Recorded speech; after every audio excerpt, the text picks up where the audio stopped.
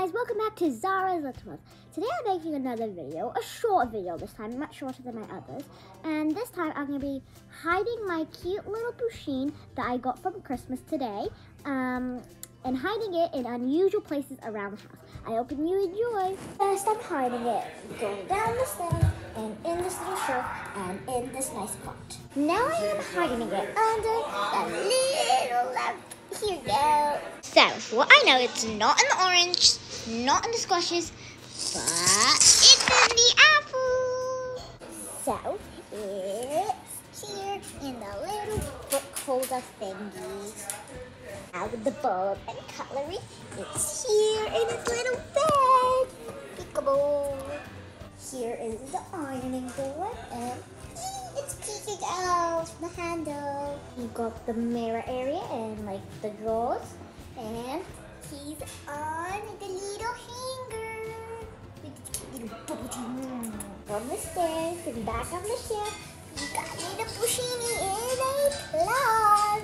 We've got little bubble tea Pusheen and a Christmas tree with all the ornaments and candy cane. Boop. We've got little Pusheen bathing in a cute little purple flower. Hello, Pusheen. Next, we have Pusheen on the railing and on this cute little fat little ball. Pusheen. We've got the Christmas tree, but next we've got the curtains and we've got little bubble tea Pusheen just resting there. In the Pusheen pencil case, we got